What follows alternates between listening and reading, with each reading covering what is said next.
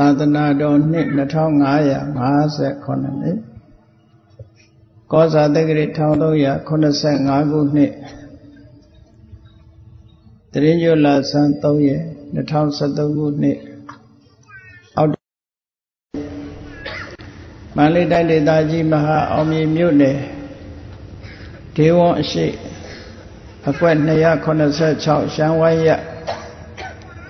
ဒါနပတိဥပုပ်ထွက်အပတ်စဉ်အရုံဆွမ်းကအသင်းကြီးဤ6နှစ်ပြည့်အမှတ်တရဖြစ်ဖြင့်ပစ္စမအကျဉ်းမြောက်ဆင်းကျင်းပပြုလုပ်အပ်သည်အထူးတရားပွဲကြီး၌ကံတာယာမြို့သစ်ဥညီညီနှစ်ဖက်မိဘများဖြစ်ကြသောဥမြကျန်တော်မမဥမြင့်တော်တင်အောင်တို့အားမှုထား၍ဥညီညီတော်နွယ်ဝေသားမောင်ရဲရင်တီကြီးသမီးမဆုဝေထွန်းမမိုးထဲလာပြီဝံမိသားစုတို့အမတဒါနဓမ္မဒါနအဖြစ်ဖြင့်ဟောကြားအပ်သောဝိပဿနာရှုွယ်တော်40အပိုင်း9တရားဒေသနာတော်ဒီကနေ့ညတပတ်တပင်ခန္ဓာကိုရွှေဘုန်းတော်သခင်ရှင်တော်မြတ်ဖရာ၏မဟာကရုဏာဂုဏ်ကိုအာယုံပြုကာတိကျဖွဲ့ဆိုအပ်သောဝန္ဒနာပနာမအာတိတဂါထာကိုရွတ်ဆိုပူဇော်ခြင်းဖြင့်စတင်ကြရအောင်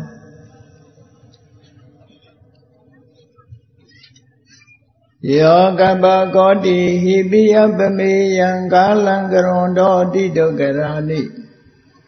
ခေရံကတောလောကဟိတယာနာထောနမောမာကာရုဏိကတတတယောနာထောဝိနိယမြာစွာတတ္တဝါဤချမ်းသာစီးပွားလိုလားတောင်းတဂုံပေါင်းခါသဖြင့်နာထမြညာခြင်းရှင်တော်မြတ်ဖရာသည်ကပ္ပကောတိဟိပိဂရေကဘာအရေးအတွက်သင်္ချာတို့ဖြင့်တော်လဲအဘယ်မေယံရည်တွေတိုင်းတာဖော်ပြခြင်းငါမစွမ်းနိုင်ပါသောကာလလေးအတင်ချေသိနေကဘာရှိကြသောကာလပတ်လုံး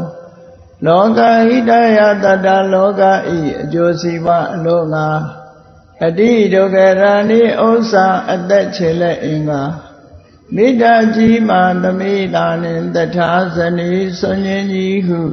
ကျက်တိထဘွယ်90အစုအလွန်ခဲရင်တော်မူတော်ကိုကရွန်တော်ဘုရားဖြစ်ရန်ဤတန်ကြိုးကုတ်အာထုတ်တော်မူရသည်ဖြစ်ပြီး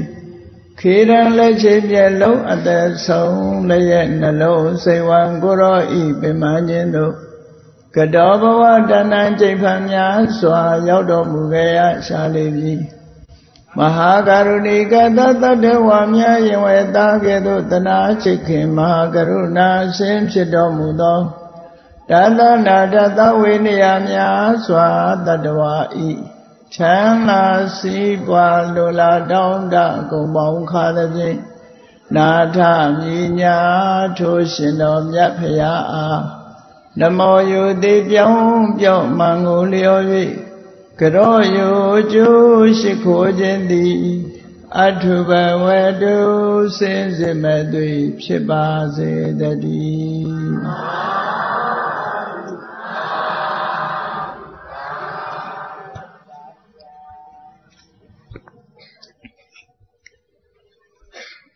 ဝိပဿနာရှုွယ်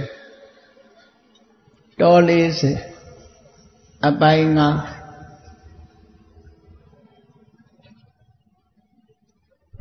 ဝိပဿနာတရားကိုကျင့်ကြံအထောက်လိုကြတဲ့သူတော်စင်ယောဂီပုဂ္ဂိုလ်တိုင်းဘယ်လိုအထောက်ရမယ်ဆိုတဲ့ဤစနစ်တွေကိုသိရှိနားလည်ထားတဲ့နဲ့ဘယ်လို့စနစ်တကျလုံးမအောင်မြင်ပြည့်စည်နိုင်စနစ်မကျဘူးဆိုလို့ရှိရင်အောင်မြင်ပြည့်စည်နိုင်မှုမရှိဘူးဒါကြောင့်မို့ကမ္မထာလုပ်အထုတ်တယ်ဆိုတဲ့အခါမှာလဲ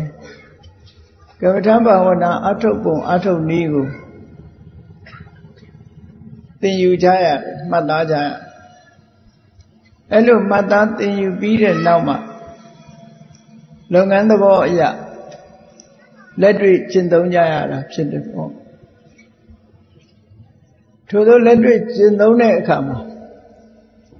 တဏှာပါလာတဲ့ကိလေသာတွေရဲ့ဒုတွေကအမတန်ကြီးမားသည့်အတွက်ကြောင့်တခဏတွင်အောင်မြင်ဖို့ဆိုတာဟာလူတော်တော်များများဖို့မဖြစ်နိုင်ဘူးဒါကြောင့်မို့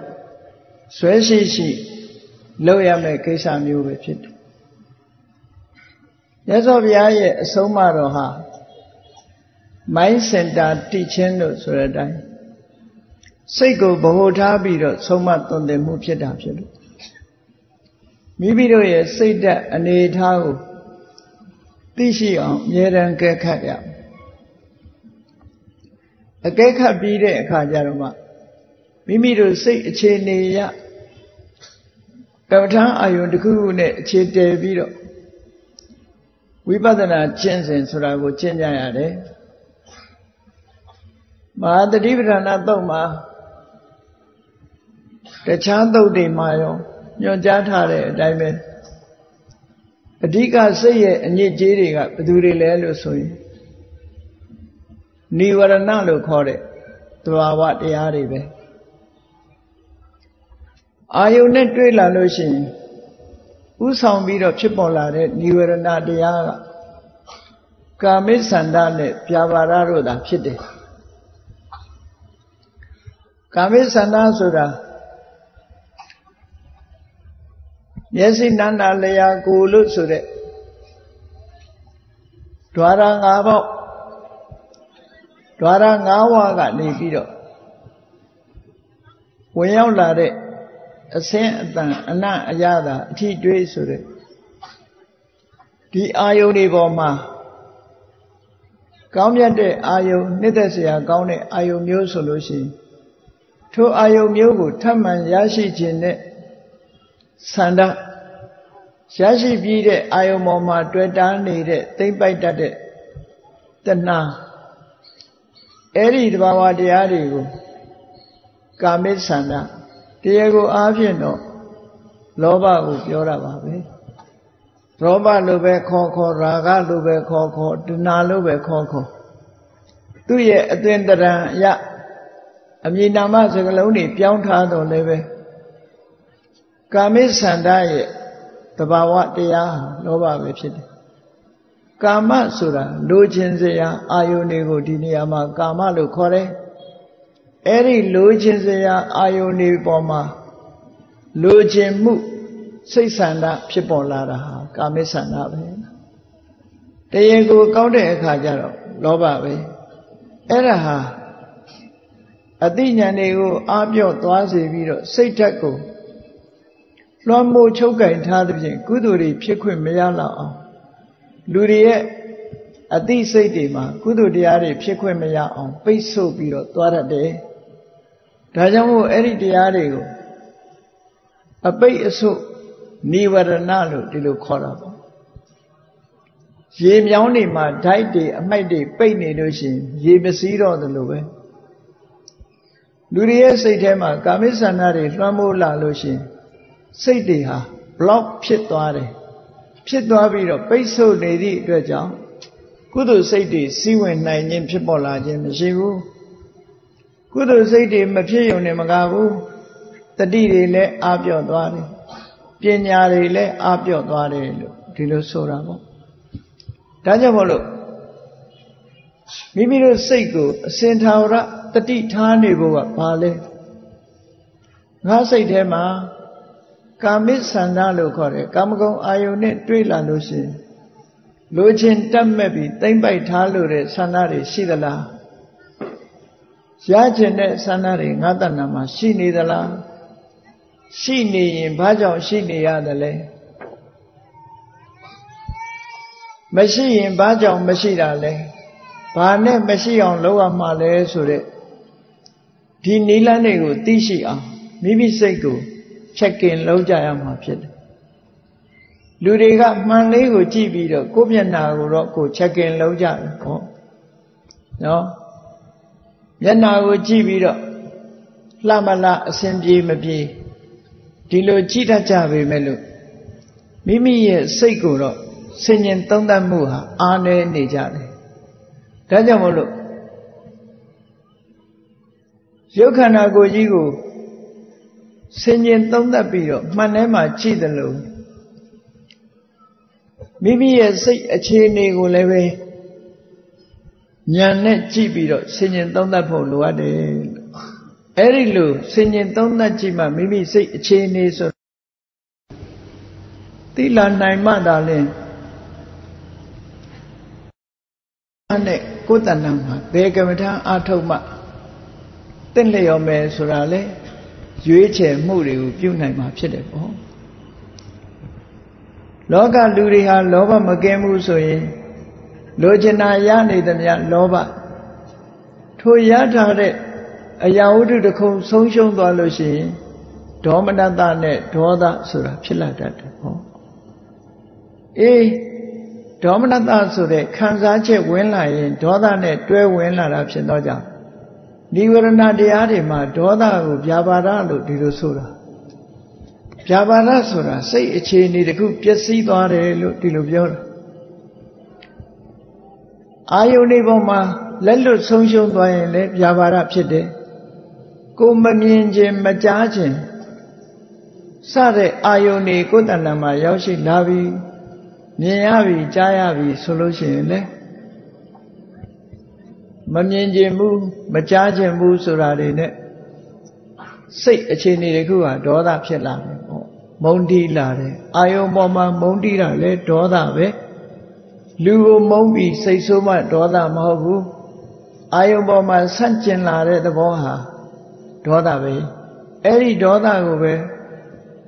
စိတ်ရဲ့ပျက်စီးနေမှုအကြောင်းပြုပြီးတော့ဗျာပါဒလို့ခေါ်တာအဲ့ဒီဗျာပါဒဆိုတဲ့တဘာဝတရားဟာလေကုသိုလ်စိတ်တွေမဖြစ်အောင်ပညာတွေအားပြော့သွားအောင်ကောင်းမြတ်တဲ့တတိဤမရှိအောင်ပိတ်ဆို့ထားတတ်တယ်ဒါကြောင့်မို့သူ့ကိုလည်းနိဝရဏလို့ခေါ်ရတဲ့ဒီလိုဆိုတာပေါ့နော်နိဝရဏတွေကဒီနိဝရဏနှစ်ခုဟာအရေးကြီးတဲ့နိဝရဏနှစ်ခုဒါကြောင့်မို့မဟာသတိပ္ပဏသုတ်မှာတရားထုတ်ပြီးဆိုရင်ဒီနိဝရဏတရားနှစ်ခုကိုအဓိကထားပြီးတော့ဝိနည်းယလောကေအဘိဇ္ဇာဒေါမနတံလောကေမိမိရှုမှတ်နေတဲ့ကာယဝေဒနာစိတ်ဓမ္မလို့ဆိုတဲ့လောကမှာ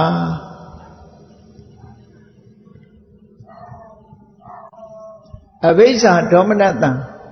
အဘိဇ္ဇာဒေါမနတလို့ဆိုတဲ့နိဝရဏတရားကိုပါရဝိနည်းယပယ်ဖြောက်၍ဝိပဿနာရှုတယ်ဆိုတာကာမိသန္နနိဝရဏနဲ့ဗျာပါဒနိဝရဏအဓိကထားတယ်သမထကျင့်စဉ်တစ်ခုကိုကျင့်ပြီဆိုရင်လည်းပဲဟောဒီနိဝရဏနှစ်ခုအဓိကထားပြီးဖယ်ရှားရတာပဲဖြစ်တယ်ပေါ့တမာတိစွမ်းအားနဲ့လည်းဖယ်ရှားလို့ရတယ်ပညာစွမ်းအားနဲ့လည်းဖယ်ရှားလို့ရတယ်အေးတမာတိရှိလာပြီဆိုရင်လည်းကာမိသန္နနိဝရဏတို့ဗျာပါဒတို့ဆိုတာဖြစ်မလာလို့ရှိရင်ပညာတွေဟာတဖြည်းဖြည်းရင့်ကျက်ပြီးတော့တိုးတက်လာနိုင်တယ်ပေါ့ဒီလိုဆိုလိုတာပေါ့နော်ဒါကြောင့်မို့နိဝရဏတရားတွေကိုဖယ်ရှားနိုင်အောင်ကြိုးစားတရားထုတ်တယ်ဆိုတာနိဝရဏတရားတွေကိုဖယ်ရှားဖို့ကြိုးစားတာအဲ့ဒီကြိုးစားတဲ့အခါမှာဒီကမ္မထာအာယုန်တစ်ခုပေါ်မှာလိုအပ်တဲ့အရည်ချင်း၃ခုကဘာလဲလို့ဆိုရင်မဟာသတိပဋ္ဌာန်သုတ်မှာဟောထားတဲ့အတိုင်းအာတာပိသမ္ပဇာနောတတိမာအာတာပိဆိုတာပြင်းပြင်းထန်ထန်ကြိုးစားအထုတ်တဲ့ဝိရိယသို့မဟုတ်မိမိတဏ္ဍာမှာဖြစ်ပေါ်လာတဲ့ကိလေသာတွေကိုဖိနှိပ်ချုပ်ချယ်တွန်းထုတ်နိုင်တဲ့စွမ်းရည်တတ္တိရှိတဲ့လုံလဝိရိယမျိုးအဲ့ဒီလုံလဝိရိယမျိုးဆိုတာမဖြစ်သေးတဲ့အကုသိုလ်မဖြစ်အောင်တားတာရဲ့ဆောင်စည်းတာဆုပ်ပိတ်တာသံဝရဖြစ်ပေါ်လာလို့ရှင်အကုသိုလ်တရားဖြစ်လာတဲ့အကုသိုလ်တရားကိုဖယ်ရှားပြစ်နိုင်တယ်ပဟာနအဲ့ဒီနှစ်ခုဟာအမြဲတမ်းအရေးကြီးတယ်မ မဖြစ်သေးတဲ့ကုသိုလ်တွေဖြစ်လာဖို့ဖြစ်ပြီးသားကုသိုလ်တွေတိုးပွားလာဖို့ဆက်လက်ကြိုးစားအထောက်အဲ့ဒါလို့အာယုန်တစ်ခုပေါ်မှာအလုံးလုံးလို့ရှင်စိတ်အားထက်ထက်မြက်မြက်နဲ့လှုပ်တဲ့အာတာပဆိုတဲ့လုံလဝိရိယမျိုးရှိရမယ်ကိလေသာတွေကိုတွန်းထုတ်လောင်မြိုက်ပြစ်နိုင်တဲ့ပူလောင်စေတတ်တဲ့လုံလဝိရိယမျိုးလို့ဒီလိုဆိုတာအဲ့တော့လုံလဝိရိယရှိပြီဆိုတဲ့အခါမှာအရေးကြီးတာဘာတော့ဆိုရင်တမ္ပဇာနောတတိမာတတိရှိဖို့လည်းလိုတယ်ပညာအစဉ်ဉာဏ်ရှိဖို့လိုတယ်တတိနဲ့တမ္ပဇင်ညဆိုတာဒီနှစ်ခုဟာအမြဲတမ်းတွဲဖက်ထားတယ်တတိမပါဘဲနဲ့ပညာဖြစ်တယ်လို့မရှိဘူးတဲ့နာဟိတတိဝိရိဒာနာမပညာအဋ္ဌိတတိဝိရိဒာပညာတတိကင်းပြီးတော့ဖြစ်လာတဲ့ပညာဆိုတာဘယ်တော့မှမရှိဘူးနတ္ထိမရှိဘူးလို့ဒီလိုဆိုတာစာပေကျမ်းဒါကြောင့်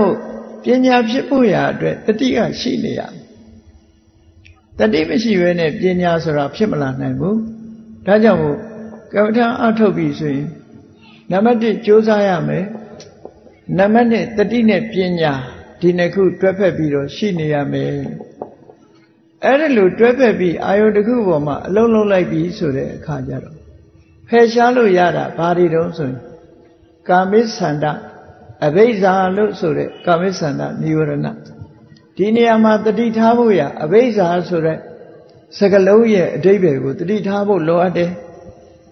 စာပေကျမ်းကနေမှာအထူးမဖွင့်မိမယ်လို့ဒီအဘိဇ္ဇာဟာဒုစရိုက်မနောဒုစရိုက်ထဲမှာပါတဲ့အဘိဇ္ဇာဗျာပါဒမိစ္ဆာဒိဋ္ဌိနဲ့တူသလားလို့မေးရင်တဘာဝတရားချင်းတော့တူတယ်တွင်ပြင်လက္ခဏာမတူဘူးလို့ပြောအောင်မနောဒုစရိုက်ထဲမှာပါတဲ့အဘိဇ္ဇာဆိုတာဟာယံပရတ္တသူပိုင်ပစ္စည်းဟာငါပိုင်ဖြစ်ရင်ကောင်းပါပဲဆိုတဲ့မတရားတဲ့အခြေခံတဲ့မတရားတဲ့အတွေးပါတဲ့လောဘကိုဝိဇ္ဇာလို့ခေါ်တာဒီနေရာမှာကမ္မထာအထုတ်နေတဲ့အချိန်အာယုံပေါ်မှာအဘိဆိုတာရှေးရှုဇာဆိုတာလောဘနဲ့ကြံစည်နေမှုဆိုတဲ့အဘိဇ္ဇာမျိုးကိုယူရမယ်မနောဒုစရိုက်အဘိဇ္ဇာကိုဆိုလိုတာမဟုတ်ဘူးဆိုတာတတိချက်ဖို့လိုအပ်တယ်ကမ္မထာအထုတ်နေပြီးတော့သူများပစ္စည်းငါပစ္စည်းဖြစ်ရင်ကောင်းမှာပဲဆိုတာတော့ရိတ်တာဝင်လာပြီးတော့သူများပစ္စည်းကိုခိုးဖို့ချောင်းတဲ့တခိုးကလွဲရင်တော့ဉာဏ်တဲ့ပုဂ္ဂိုလ်ဖြစ်ဖို့မရှိပါဘူးเนาะတရားလာအထုတ်တဲ့ပုဂ္ဂိုလ်မှာသူများပစ္စည်းငါပစ္စည်းဖြစ်ပါစေဆိုတဲ့ဒီလိုကြမ်းတမ်းတဲ့မနောဒုစရိုက်ထဲမှာပါတဲ့အဘိဇ္ဇာမျိုးဆိုလိုတာမဟုတ်ဘူးလို့ဒီလိုမှတ်ရမယ်အဘိဇ္ဇာဝိသမလောဘအာယုန်တစ်ခုပေါ်မှာအဘိကမ္မထာအာယုံပဲဖြစ်စေမိမိကြံတွေးနေတဲ့ရှိလာတဲ့မိမိရဲ့တဏ္ဍာမှာထင်ပေါ်လာတဲ့အာယုံတစ်ခုခုပေါ်မှာဇာလောဘနဲ့ကြံတွေးတာမျိုးမဖြစ်စေရဘူးလို့ဒီလိုဆိုလိုတဲ့အဘိဓါမဟာတတိပဌာနာတုတ်မှာအဘိဇ္ဇာဒေါမနတံလို့ဆိုပြီးတော့ဒေါမနတဝေဒနာကိုဖယ်ရှားရမယ်လို့ဒီလိုပြောတာဟာတစ်ဖက်ကကြည့်မယ်ဆိုရင်ဒေါမနတဝေဒနာဆိုတာဘယ်သူနဲ့အမြဲတွဲတယ်လဲလို့ဆိုရင်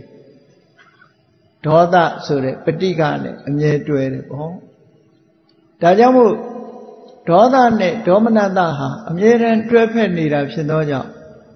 အဘိဓမ္မထသင်္ဃာအကျမ်းကိုရေးတဲ့နှစ်ခုပြောတဲ့အခါကျတော့ဒေါမနတသာကတံပဋိက္ခတံပယုတ်တံဆိုတဲ့စကားနှစ်ခုဘာဖြစ်လို့နှစ်ခုလုံးဆိုရတယ်လဲဆိုတဲ့နေရာမှာရှင်းထားတဲ့နေရာဒီတဘာဝတရားနှစ်ခုကအမြဲတမ်းတွဲနေတယ်ဆိုတာကိုသိစေဖို့အတွက်ဆိုတယ်လို့ဒီလိုပြောတာနော်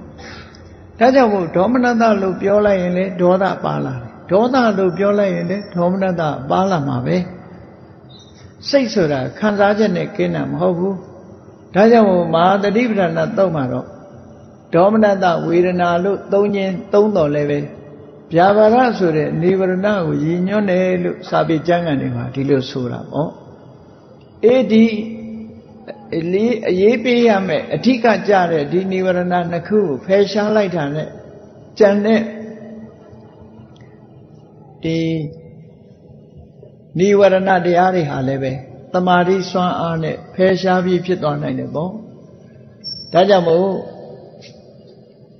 ဝိပဿနာကျင့်စဉ်တစ်ခုကိုကျင့်ပြီလို့ဆိုတဲ့အခါမှာဘယ်ဟာကိုဝိပဿနာအာယုံဖြစ်ရွေးရတယ်လဲလို့ဆိုရင်အကျဉ်းချုပ်အားဖြင့်သဘာဝအစစ်ဖြစ်တဲ့ယုံနဲ့နံနှမျိုးကိုပဲဝိပဿနာအာယုံကိုဖြစ်ရွေးရတယ်အဲ့ဒါလို့ရွေးလိုက်လို့ဆိုလိုတာကတော့ဥပါဒဏ်နဲ့ခန္ဓာ၅ပါးလို့ပြောတာခန္ဓာ၅ပါးလို့ဆိုပေမဲ့လို့ကပ္ပဋ္ဌာန်းရဲ့အာယုံကဥပါဒဏ်နဲ့ခန္ဓာ၅ပါးဥပါဒဏ်နဲ့ခန္ဓာ၅ပါးဆိုတာယုတ်မှန်သမျှတော့ဥပါဒဏ်နဲ့ရူပပါဒနဲ့ခန္ဓာယုတ်ဟာဥပါဒဏ်နဲ့ခန္ဓာပဲသို့သောဝေဒနာတင်ညာသင်္ခါရဝိညာဏဆိုတာတွေကြတော့ဥပါဒဏ်ရဲ့အာယုံမဖြစ်တဲ့လောကုတ္တရာပိုင်းဆိုင်ရာဝေဒနာတင်ညာသင်္ခါရဝိညာဉ်တွေပေါင်းမပါရဘူးကပ္ပဋ္ဌာန်းရှုလို့မရဘူးကိုယ်မရှိတာကိုရှုလို့လည်းမရဘူးအဲ့ဒါကြောင့်မို့လို့ဝေဒနာတင်ညာသင်္ခါရဝိညာဏဆိုတဲ့ဒီသဘာဝတရားတွေကြတော့တကယ်ဥပါဒณะခန္ဓာမို့ရှုရတာဖြစ်သောကြောင့်ဥပါဒံရဲ့အာယုံဖြစ်တဲ့ခန္ဓာမျိုးကိုသာဒီနေရာမှာပင်ဆက်ခန္ဓာ၅ပါးလို့ဒီလိုဆိုတာလို့မှတ်ရအေကောင်းပြီဝိပဿနာရှုပြီဆိုရင်ခန္ဓာ၅ပါးကိုယ်တဏ္ဍာမှာတွေ့အောင်ရှာကြရှာပြီးတဲ့အခါကျတော့ထူးခြားတဲ့အမြင်တစ်ခုနဲ့ကြည့်ပြီဆိုတဲ့အခါဘယ်လိုကြည့်ရမလဲပဋိသမ္မိဓမ္မပါဠိတော်မှာရှုပုံရှုနည်းအနုပဒနာအချင်းရာ40ကိုဖော်ပြထားတဲ့ထဲမှာအခုဒီကနေ့အချင်းရာ40တဲ့က19ခုမြောက်ကစပြီးတော့ဟောကြားမှာဖြစ်တယ်ရှေ့ပိုင်းကအနိစ္စတောဒုက္ခတောစသည်ဖြင့်18မျိုးထိအောင်ရှင်းလင်းပြပြီးပြီဘယ်အမြင်နဲ့ပဲကြည့်ကြည့်ခန္ဓာပေါ်မှာလူရင်းကတော့မိမိရထားတဲ့ခန္ဓာပေါ်မှာတွေ့တာမှုတွေကပြအောင်လုပ်တာအဓိကဖြစ်တယ်ပေါ့ခန္ဓာပေါ်မှာတွေ့တာနေသမျှကာလပတ်လုံးတန်တရားဝကထွက်ဖို့ဆိုလွယ်ဘူးဒါကြောင့်မို့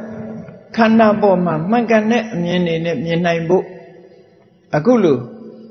တော40ရှုွယ်အချင်းရာ40ကိုဟောကြားတာဖြစ်တယ်။ဩအဲ့တော့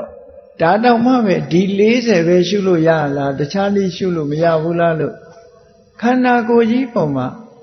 အမှန်တဘာဝစိုက်ထိအောင်တခြားနည်းနဲ့လေခန္ဓာကိုယ်ပေါ်မှာတွေ့တာနေတဲ့တဏှာပြတ်ဖို့မှားယွင်းနေတဲ့အမြင်ဆိုတဲ့ဒိဋ္ဌိတွေဖယ်ရှားဖို့ရှုမယ်ဆိုရင်ရှုလို့မရဘူးဆိုတဲ့နေရာမျိုးဟာမရှိနိုင်ပါဘူးဒါကြောင့်မို့မှန်ကန်တဲ့ရှုွက်တွေကို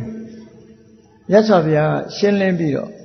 ဖော်ပြတာဖြစ်တယ်ပေါ့အဲ့ဒါကိုပဋိသင်္ဗိဓမက္ခပါဠိတော်မှာရှင်းလင်းဟောကြားထားတယ်ပဋိသင်္ဗိဓမက္ခပါဠိတော်ကတော့ရှင်သာရိပုတ္တရာမထေရမြတ်စွာဘုရားစီကနီးယူပြီးတော့ဟောကြားထားတယ်လို့ဒီလိုဆိုကြတယ်အဗ္ဗဓမ္မပြည့်စုံတဲ့ကျင့်စဉ်တစ်ခုကိုပဋိသင်္ဗိဓမ္မပါဠိတော်မှာပြထားတယ်ကဲအဲ့ဒီတော့19နံပါတ်ရှုခွက်လေးတစ်ခုပြောကြရအောင်ပင်စက္ခန္တိအတ္တရဏတောအတ္တရဏတောပတ္တံတောအနုလောမိကံခန္တိပฏิလဝတိပင်စက္ခန္တိဥပါဒณะခန္ဓာလို့ဆိုတဲ့ခန္ဓာ၅ပါးတို့ကိုအတ္တရဏတောဘေးရန်ကိုဖယ်ရှားတတ်တဲ့တရားမဟုတ်ဘူးဟူ၍တရဏဆိုတာဘေးရန်ကိုကာကွယ်ဆောက်ရှောက်နိုင်တယ်ကိုးကွယ်ရာဖြစ်တယ်ခန္ဓာ၅ပါးဟာကိုးကွယ်ရာမဟုတ်ဘူးအားထားเสียမဟုတ်ဘူးဘေးရန်အန္တရာယ်တွေကိုဖယ်ရှားပြစ်နိုင်တဲ့စွမ်းရည်ခန္ဓာ၅ပါးမှာမရှိဘူးတဲ့ဒါကြောင့်မို့ဗုဒ္ဓံတရဏံကိစ္ဆာမိဆိုလိုခန္ဓာကိုသွားပြီးတော့တရဏံကိစ္ဆာမိလုံးလို့မရဘူးလို့ခန္ဓာဟာအတရဏဘေးရန်အန္တရာယ်တွေကိုဖယ်ရှားပြစ်နိုင်တဲ့စွမ်းရည်တတ္တိမရှိဘူးလို့ ကိုယ်ခန္ဓာကိုယ်စိတ်စိတ်တွေးပြီးတော့ခန္ဓာကိုယ်ကြီးဟာအားကိုးရမယ့်အရာလည်းမဟုတ်ဘူးကိုးကွယ်ရမယ့်အရာလည်းမဟုတ်ဘူးဖြစ်ပေါ်လာတဲ့ကိုတားဆီးနိုင်တဲ့အရာလည်းမဟုတ်ဘူးလို့ဒီလိုရှုမြင်တာဟာလည်းပဲဝိပဿနာဉာဏ်နဲ့ရှုမြင်ခြင်းပဲလို့ဒီလိုပြောတာနော်အတ္တရဏတော့ဘေးရန်ကိုဖယ်ရှားနိုင်တဲ့တရားမဟုတ်ဘူးရလို့ပတ္တန်တော့ဝိပဿနာဉာဏ်နဲ့ခန္ဓာကိုရှုလိုက်တဲ့အခါမှာအနုလောမိကံခန္တေမဉ္ဇဉ်အားလျော်စွာဖြစ်တဲ့စွမ်းရည်တတ္တိပြည့်တဲ့ဝိပဿနာဉာဏ်ကို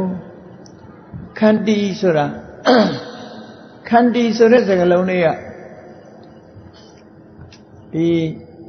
တခါတည်းဉာဏ်ကိုဥတည်ပြီးတော့ပြောတာဒီနေရာမှာဉာဏ်ကိုပြောတာသိခန္ဓာကိုပြောတာမဟုတ်ဘူး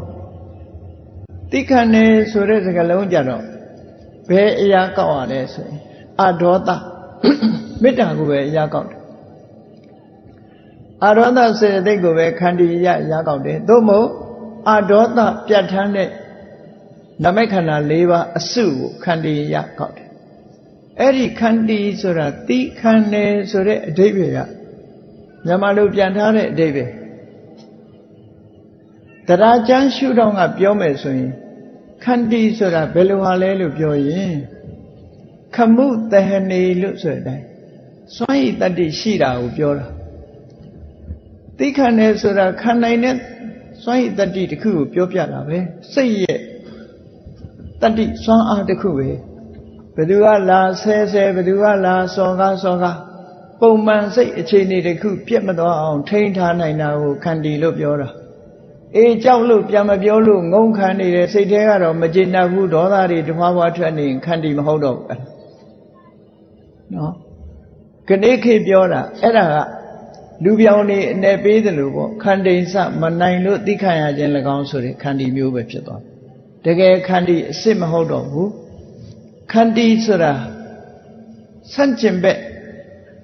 တစုံတစ်ခုရဲ့ဆန့်ကျင်ဘက်တွေနဲ့တွေ့တဲ့အခါမှာပင်ကိုယ်စိတ်အခြေအနေမပြောင်းအောင်ထိန်းထားနိုင်တဲ့စွမ်းရည်တတ္တိတစ်မျိုးကိုအဲ့ဒါမှခန္တီအစစ်အခုဒီဝိပဿနာဉာဏ်ကိုခန္တီလို့ခေါ်တာကြတော့စွမ်းဆောင်နိုင်တယ်ဆိုတဲ့အဓိပ္ပာယ်မဉဏ်ဖြစ်ပေါ်လာသည့်ထိအောင်စွမ်းဆောင်မှုပေးနိုင်တဲ့ဉာဏ်မျိုးမှုအနုလောမိကခန္တီဉာဏ်လို့ဒီလိုပြောတာဒါကြောင့်မလို့စကလုံးဆိုတာသူ့နေရာလေးနဲ့သူအဓိပ္ပာယ်မှန်အောင်ယူတတ်ရတယ်မှန်အောင်မယူရင်မှားယွင်းတဲ့အနတ္တိပ္ပယ်တွေကိုရသွားနိုင်ပြီပေါ့ဒါကြောင့်ကိုယ်တဏ္ဍာမှာရှိတဲ့ခန္ဓာ၅ပါးကို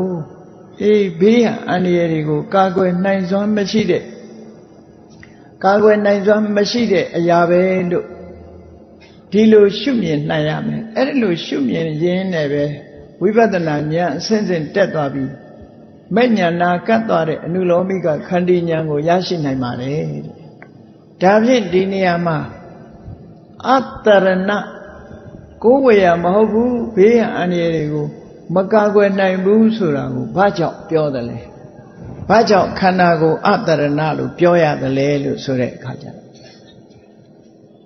နေတိတာနံ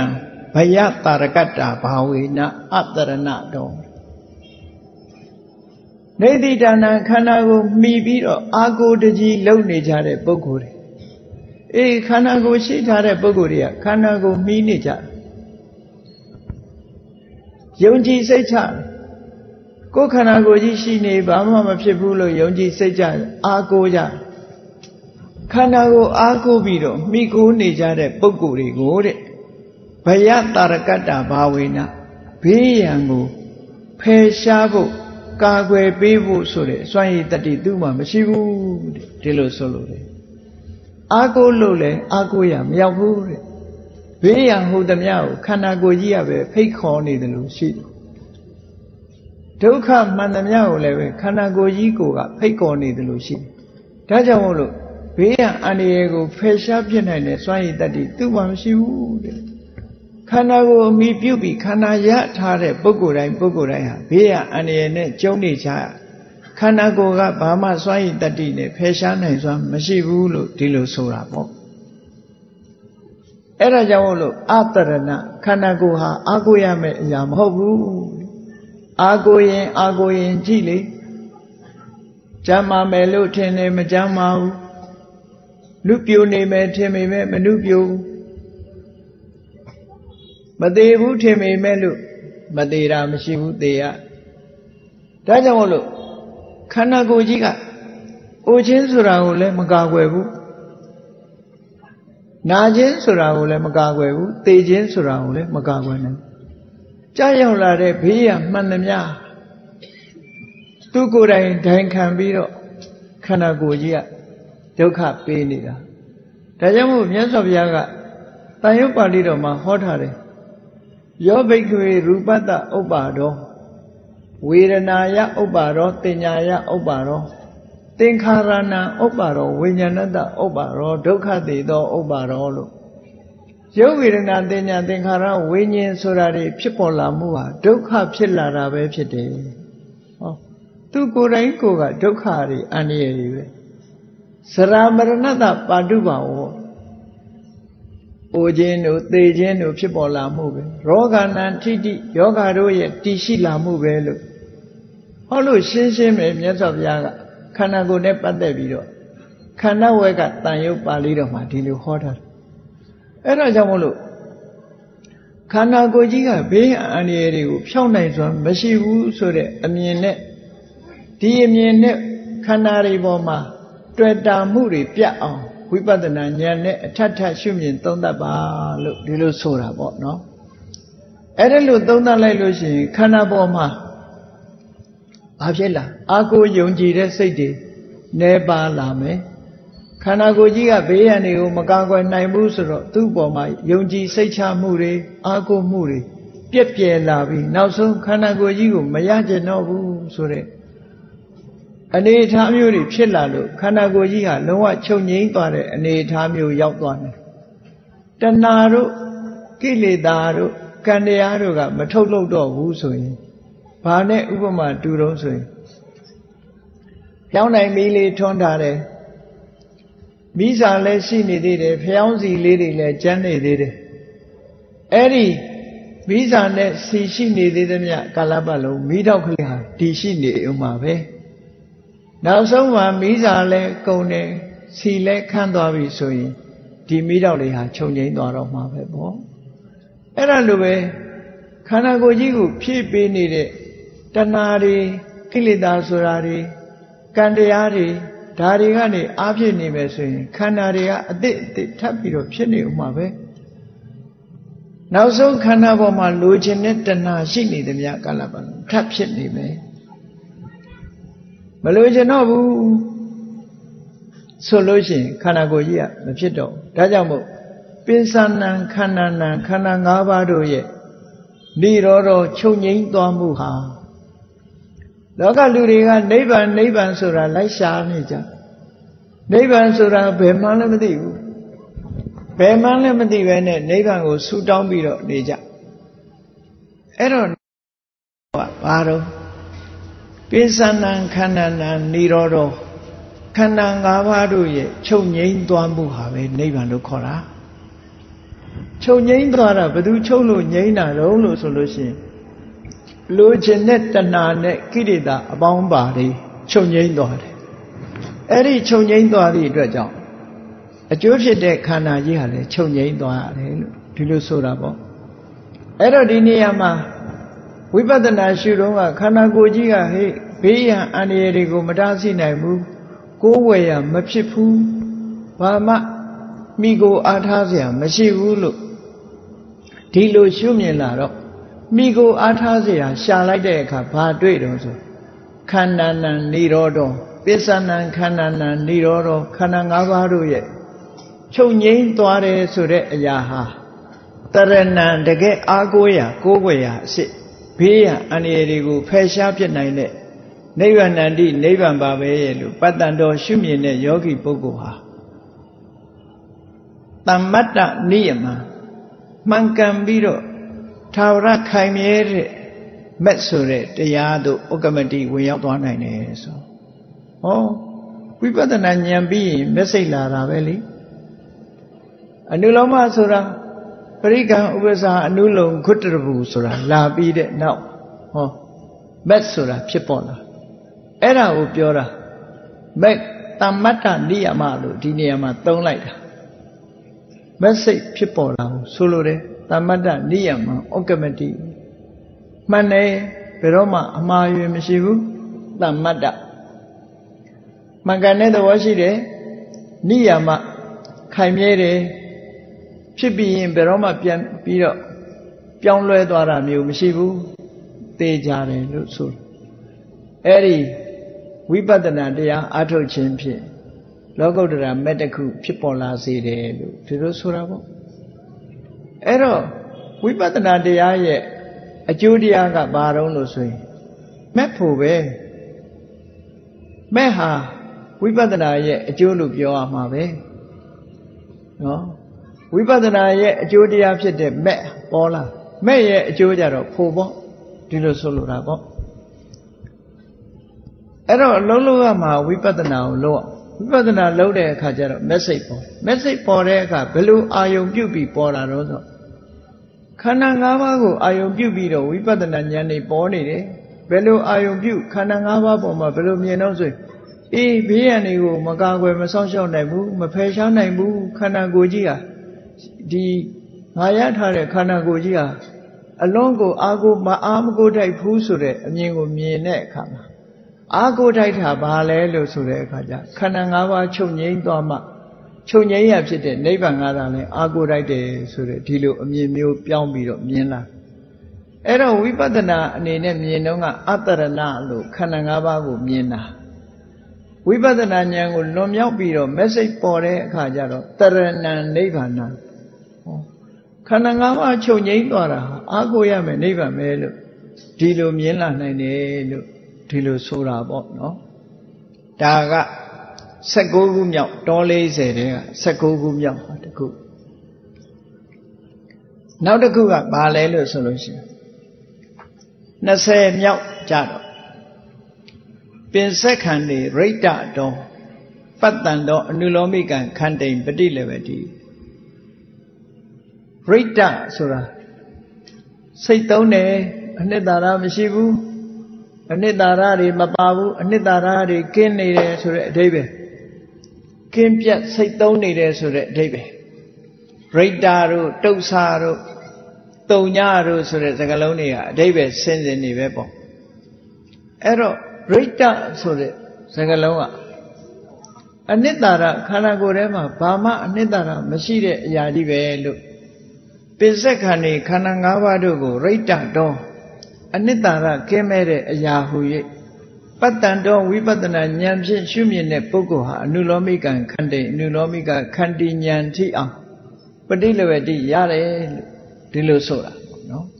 ဒါလည်းဝိပဿနာရှုွက်တစ်ခုပဲအဲ့တော့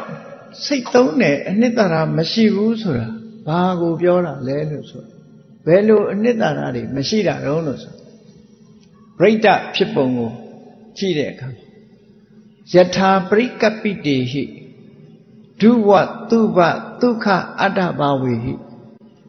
ရိတ္တတာယရိတ္တတော်လို့ဒီလိုဖွင့်ဆိုတာပေါ့ယထာပရိကပဆိုတာ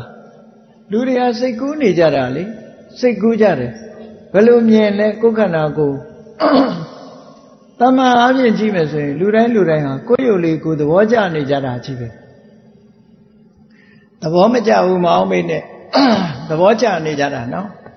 စိတ်ညစ်နေမယ်လို့မထင်နဲ့ကိုယ်ရုပ်လေးကိုလှတယ်လို့ပဲအောင်မေးတာ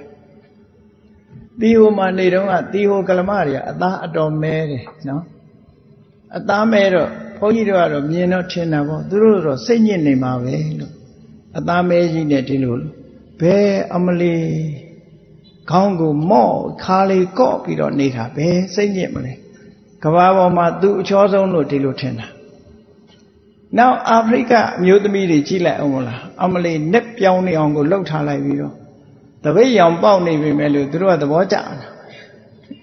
နော်စိတ်ညစ်နေတယ်လို့ပြန်မအောင်မေးလေနဲ့ကိုယ့်ဟာကိုယ်အကောင်းဆုံးလို့ပဲထင်နေကြတာ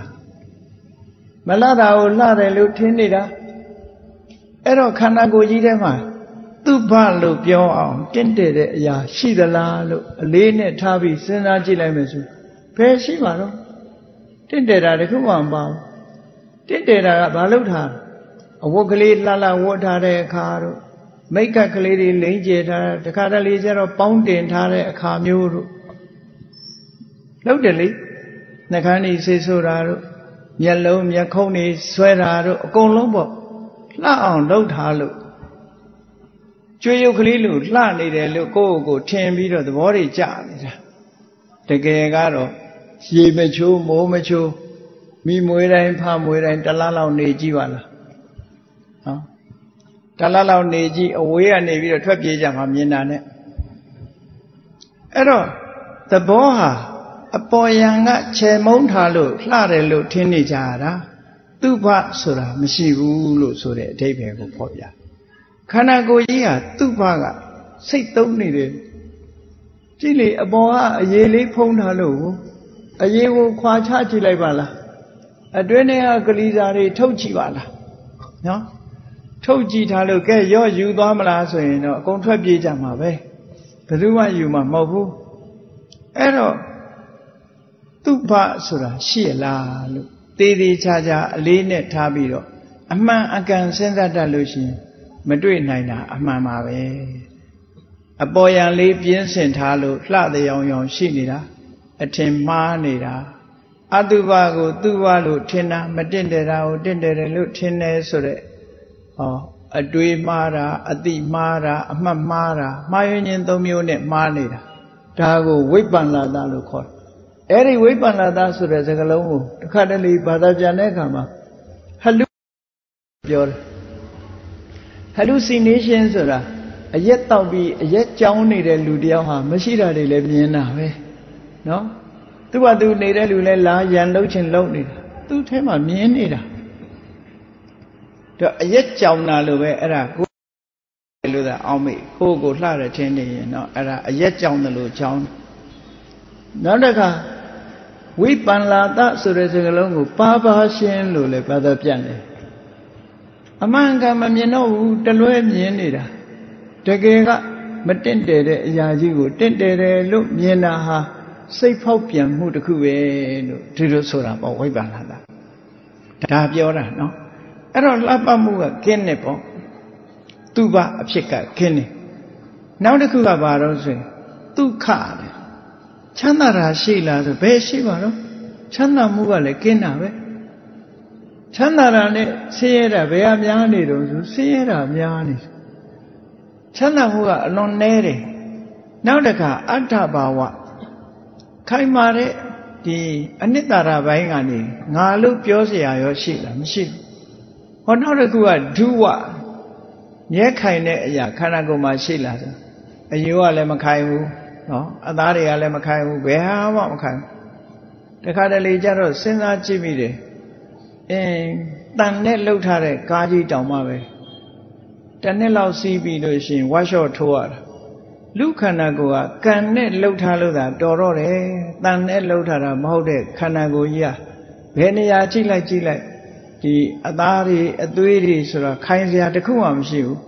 ကံရဲ့အစွမ်းအစလေးနဲ့သာဒါကြီးကယက်တည်နိုင်တာပါလားတကယ်ကြည့်မယ်ဆိုရင်တန်နဲ့လှုပ်ထားတဲ့အရာတောင်ခဏခဏဖောက်ပြန်နေကံလေးနဲ့လှုပ်ထားတဲ့ဒီရုပ်ခန္ဓာကိုယ်ကြီးကဘယ်လိုလုပ်မြဲနိုင်ကြရှိမလဲဒါကြောင့်မို့ဒုဝဆိုတဲ့သဘောကလည်းကင်းနေတယ်ဒီဒါအဓိပ္ပာယ်ကိုပြောတာနော်ဒုဝခိုင်မာတယ်ဆိုတာမရှိဘူးတဲ့ရဲခိုင်မှုမရှိဘူးအဲ့ဒီမြဲခိုင်တဲ့သဘောတင့်တယ်တဲ့သဘောနော်ချမ်းသာတဲ့သဘောကိုယ်ပိုင်တဲ့သဘောဆိုတာဒီတခုမှမရှိဘူးကိုထင်တဲ့အတိုင်းအရာတွေတခုမှမရှိလို့ရိတ္တစိတ်သုံးနေတဲ့အရာကြီးပဲလို့ခန္ဓာကိုယ်ထဲမှာအနှစ်ရှာကြည့်ရင်ရှာမတွေ့တယ်လို့ဖေနပိန်တော်ပမသုတ်ကိုကြည့်မယ်ဆိုရင်ရုပ်ကြီးကိုအနှစ်ရှာမယ်ဆိုရင်ရေမြုပ်ဆိုင်ကြီးကိုအနှစ်ရှာတာနဲ့အတူတူပဲရေမြုပ်ဆိုင်ကြီးဟာတောင်ကြီးလိုတစ်တုံးကြီးလိုမြေထဲမှာမျောလာတဲ့အခါအကြီးကြီးပဲသွားကင်ကြည့်လိုက်ရင်ဘာမှမရှိဘူးကျေသွားတာနော်အဲ့ဒါလိုပဲဝေဒနာဆိုတဲ့ခံစားချက်တွေဟာလည်းပဲတစက်မြိတ်အောက်ကရေစီးကြောင်းပေါ်မှာအပေါ်ကကျလိုက်ရင်ကွက်ခနဲ့ဆိုရေပူပေါင်းလေးတွေဖြစ်လာတယ် Eri yepu bongli a chain by Sura, Emadama, Kanalimia, Chite. Now the Jim Majagin, Pakaneso, Pautadwara. Ero, Kanagoye, Kaima Musa, the Kumam, Shivu. Eri the body, say don't need it. Kanagojigo, Rada, Dilo Shuba. Oh. Vipatana Shuda, Shubo Shuni. Amyajibe. Tajabu Tamabra Baliroma Yata Bobu Lakam Patti, Yata Patti, Marizika, so Viro. Hotare Garabosire Kanagoji with Yeput Lushuame, Tanlia Lushuame, so did the body with your no? Did the body with your Erelu Shulushin, Vipatana, send it to Abiro. Now so Kanagoji Boma, Dreta Muri, came yet one night. Dreta Mu, Mashiro Usoi. Kanago tisaude Joundiari Mashiro, Mashiro, Pisanan Kananan Kanangavaru, Niroro, Naubeso, Chupyat Dwajin Suraha, Reta, Say Tomu Mashi, Tawara, Timiere, Neva Nandi, Neva Me, Kanagoji Chunin Doraha, Neva Me. Kanagojiga, Reta, Nedari can say. Nevanjaro Arida, Anidara, can say Mobu, Anidara, Yeshire, Tambata Niyama, Patando, Tambata Niyama, Okamadi, Tilu, Nevango, Mielabi Surane, Tambata Niyama Sure, message Yautware, message Polare, Tilu Solura Chipa, Daga, Nasegum Yau Shubo Shuni. Nasata Kumya Shubo Shuni, Pioja, Pinsakani, Toksa do, Patando, a new Lomigan contain Petit Levity, Dajaro, Kanangavago, Toksa lo shoot. Kona David Duduwe, a boy David Duduwe, Rita Sura, Anita Radi, Keme Nire, Toksa Sura Jaro, Alagave look de Lusolure. Anidara Kemelu, Lagaha Yilu, Biojana, no? Mama Machide, Lagaha Jibe. Nidara Vishibuzo, Lagava, Koniva, Kaujiva. Nimshiva Wulu, Bioja the Lube, Alagaha Sore, Dosa, Chini, Mama Tomajare, Yajibe, Tirumiana. Tajamulu, Rita Sura, Dosa Suraha, Rita Tayewa, Anidara Kemen Nido Jambele, Dosa do. A chini, a doma when a yaji yellow. Kanangavago shubare. Erelu shulate. The second Kanangavaru dosado. A doma when a lagahado. Patando, Patana Nyamshi, Shumine Kama. A new lomigan cande, new lomigan candy yango, but yala, 9. Oh, Nidara Gemelu, dosa alagavite. Now the Niavi Biomeswe. Apakatawa. Apakata, Apa Sura, the Karaka, a Ninge Lubiori. The Kardia, Eddie Apa Sura, the Kara, Lecha Mashi. Pama Mashi Usure, Apa wa Negole Hori. The Chokesari. Umame, Api Sorcerer, a low needed look, the Kardia, Nepjanya, leve. Apisa, Apa, Esa Sura. Loje Mutana, Kene Luleva, the Pianoya. Abba Tado Abba Wotosa. Mashibusura, David Popia. Dini Amale, Mashibusura. Pama Mashire, Alaga Ayalu. Tilo Solurabo. Abba can he logi, Dosanti Osati. Lokama. Mashire Ayago, Alagave Lupioja Lube. Oh, Kanangavaji, take it all. Alaga Hajiba, Pama Adomo Mavulu. Tilo Shumin don't that chain absently, Kanangaboma, dread dare, Danaha, Peshalu Yadwa. Dana say Peshadora Nedavine, Kanangaboma, Dreta Muri, Pietwaro. Kanangaboma, Yalu Mukim Yadwadi Dreja. A man died Yenlara, who jump you be Yalu Muri, Kim Yadwadi Dreja. A wizard Dana Surekilida, for Kimedware, Kandiaria, Kanangavago, Tolo Names on Mashido, Music lead the Zeha, Beluve Swahili, she, မြေနဲ့ရေနဲ့အကူအညီမရဘူးဆိုပင်ပေါက်မှာမဟုတ်တော့ဘူးလေအဲ့တော့ကံတရားကလည်းကိလေသာရဲ့အကူမရဘူးဆိုလို့ရှိရင်ကိလေသာនិရောဓိကာမនិရောဓကိလေသာငြိမ့်သွားရင်ကံလည်းငြိမ့်တာပဲကိလေသာချုပ်သွားလို့ရှိရင်ကံတွေဟာအလုံးမဖြစ်တော့ဘူးလို့ဒီလိုပြောတာအဲ့ဒါလို့ကိလေသာချုပ်သွားလို့ကံတွေအလုံးမဖြစ်တဲ့အခါကျတော့ခန္ဓာလည်းချုပ်သွားတယ်လို့အဲ့ဒီပိဿာဏံခန္ဓာနာនិရောဓခန္ဓာ၅ပါးချုပ်ငြိမ့်သွားမှုဟာနိဗ္ဗာန်ပဲလို့ဒီလိုဆိုလိုတယ်ပေါ့အဲ့တော့နိဗ္ဗာန်ကြတော့ဘာလို့ပြောအတု္ဆအလကားအသုံးမဝင်တဲ့အရာမဟုတ်ဘူးတဏ္ဍိဒုက္ခငြိမ်းချမ်းတဲ့ချမ်းသာဒုက္ခကြီးပဲဆင်းရဲဒုက္ခတွေမရှိတော့တာဟာငြိမ်းချမ်းမှုပဲပေါ့လူရဲ့တဏ္ဍာမှာယောဂကြီးဖြစ်နေတယ်အဲ့ဒီယောဂပျောက်သွားတာဘာမှမရှိဘူးမရှိပေမဲ့ဘာလို့ချမ်းသာလဲနော်ရှိနေရင်ဒုက္ခပေးနေတယ်မရှိရင်ငြိမ်းသွားတယ်ပေါ့အဲ့ဒီလိုငြိမ်းချမ်းတဲ့ဒုက္ခဒုက္ခဆိုလိုတာပေါ့ပိဿာဏံခန္ဓာနာခန္ဓာ၅ပါးတို့ရဲ့និရောဓချုပ်ငြိမ်းမှုဟာအတု္ဆံအလကားအသုံးမကျတဲ့အရာမဟုတ်တဲ့အလွန်ကိုအသုံးဝင်တဲ့နိဗ္ဗာန်တိနိဗ္ဗာန်ရဲ့လို့ပတ္တန်တော်ရှုမြင်တဲ့ယောဂီပုဂ္ဂိုလ်သည်တမ္မတ္တနိယမတမ္မတ္တနိယမလို့ဆိုတဲ့ message ကိုဥက္ကမတိဝင်ရောက်ဖြစ်ပေါ်သွားနိုင်တယ်လို့မြတ်စွာဘုရားဒီလိုဆိုတာပါဝိပဿနာကျင့်တဲ့တစ်ခုနောက်22နံပါတ်ရှုခွက်ကြတော့ဘယ်လိုမှတ်ရမလဲပိစက္ခဏေတုံညာတော့ပတ္တန်တော့အနုလောမိကံခန္တိပฏิလေဝတိကိုယ်တဏ္ဍမှာရှိတဲ့ခန္ဓာ၅ပါးကိုတုံညာလို့ရှုရတုံညာဆိုတာလေထင်တာတွေတခုမှမရှိတာတုံညာခုနဟာတွေနဲ့အဓိပ္ပာယ်နဲ့တူတယ်နိစ္စတယ်သို့တော့တုံညာဆိုတာဒီနေရာမှာဘာကိုရည်စူးတာလဲလို့ဆိုအတ္တဆိုတဲ့အရာမရှိတာကိုရည်စူးပြီးတော့ပြောတာတုံညာဆိုတာအိမ်ထဲဝင်ကြည့်လို့လူတယောက်မှမရှိရင်ဒါတုံညာကာရပဲဘယ်သူမှမရှိဘူးအထဲထဲမှာဘယ်သူမှမရှိဘူးတစ်တာလေးဖွင့်ကြည့်လိုက်တစ်တာထဲမှာဘာမှမရှိဘူးဆိုရင်တုံညာပဲဘာမှမရှိတဲ့ဟာအဲ့တော့ဒီမှာလည်းပဲခန္ဓာ၅ပါးကြီးတွေကြည့်လိုက်ဘာရှိလဲအတ္တဆိုတဲ့အာကိုလောက်တဲ့အရာတွေရှိလားတုံညာလို့ပြောတာနော်တုံညာရဲ့အဓိပ္ပာယ်က emptiness ဘာမှမရှိဘူးလို့ဆိုလို့ခန္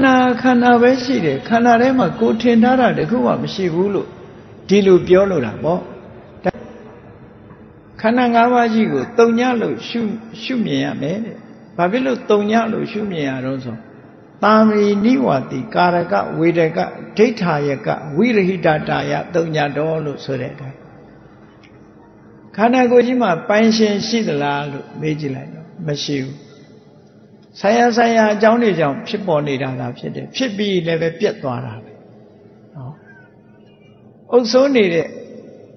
ဒီမှားယွင်းတဲ့အယူဆရှိတဲ့ပုဂ္ဂိုလ်တွေထင်တယ်လို့ခန္ဓာကိုယ်ထဲမှာနော်တာမီဆိုတဲ့အုပ်ချုပ်နေတဲ့ပိုင်ရှင်ရှိတယ်နိဝတိခန္ဓာကိုယ်ထဲမှာအမြဲနေထိုင်တဲ့တရားဝါရှိတယ်ဗမာတွေလို့ဆိုလို့ရှိရင်ဘာတော့ဆိုဝိညာဉ်ကောင်ပေါ့လိပ်ပြာကောင်ဗမာတွေရဲ့အစွဲရနော်လိပ်ပြာတို့ဝိညာဉ်တို့ခဏတောင်မှပဲလူတွေကလိပ်ပြာခွဲနေကြတော့လားမသိဘူးနော်ဘယ်ကလိပ်ပြာမှန်းလည်းမသိဘူးအဲ့ဒီလိုလိပ်ပြာအစွဲလန်းလိပ်ပြာဆိုတာဒီဝိညာဉ်ကောင်ဆိုတဲ့အယူအဆတစ်ခုနိုင်ငံခြားတိုင်းပြည်တွေမှာလည်းပဲဒီတိုင်းပဲ spirit လို့ခေါ်တဲ့အရာတစ်ခုအဲ့ဒီမှာဒီအယူဆွဲကအမှန်တမ်းကြီးမားတယ်တင်းကြိုင်းတွေလှုပ်ပြီးတော့တင်းကြိုင်းတွေမှာသွားပြီးတော့ပူဇော်ပသနေကြတာဘာရည်ရွယ်ချက်နဲ့လဲဂျပန်နိုင်ငံရောက်တုန်းကဒီကိုယာဆန်ဆိုတဲ့မြို့ရှိအဲ့ဒီကိုယာဆန်ဆိုတဲ့မြို့ကတောင်ပေါ်မြို့မှာဘုန်းကြီးကျောင်းတွေအများကြီးရှိတယ်အဲ့ဒီဘုန်းကြီးကျောင်းတွေရဲ့အနီးနားမှာအကြီးမားဆုံးဥယျာဉ်ကြီးကဘာကြီးတုံးဆိုသုတ်တန်ကြီးပဲဗမာပြည်မှာကျသွားတဲ့ဂျပန်စစ်သားတွေကိုအထိတ်မှတ်အယိုးကောက်ယူပြီးတော့တည်ထားတာဗမာစေတီပုံနဲ့တည်ထားပြီးသူတို့ရဲ့သင်္ချိုင်းအမှတ်တရရှိတယ်အဲ့ဒီမှာနော်